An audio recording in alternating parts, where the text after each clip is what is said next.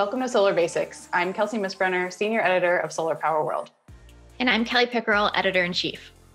Most states have now adopted the latest National Electrical Code, which requires rapid shutdown capabilities inside solar arrays. Module-level rapid shutdown devices can satisfy these requirements. There are a few key characteristics installers should look for when evaluating rapid shutdown devices. All of these functions can be checked out by reviewing test reports from trusted sources like PV Evolution Labs. First, make sure the device can perform safe and reliable switching in an emergency. If this function is missing, firefighters could assume a system is de-energized when it really isn't. Next, make sure the product can accurately detect faults and has the proper shutdown response. Try to avoid any devices that create electrical noise, since it could interfere with proper arc fault detection.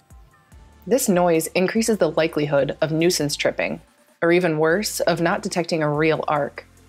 It could also interfere with the shutdown signal of some systems, making it difficult to rely on the array shutting down when necessary.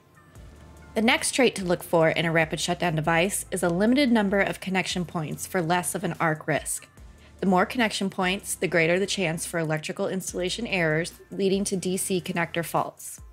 Finally, find a rapid shutdown device that is cost-effective and has tested and proven its longevity. Solar projects are 20-plus year investments, so all components should aim for that lifespan. When assessing rapid shutdown solutions on the market, put safety first and then consider added cost. For more on rapid shutdown requirements, read our story online and stay tuned for the next Solar Basics videos.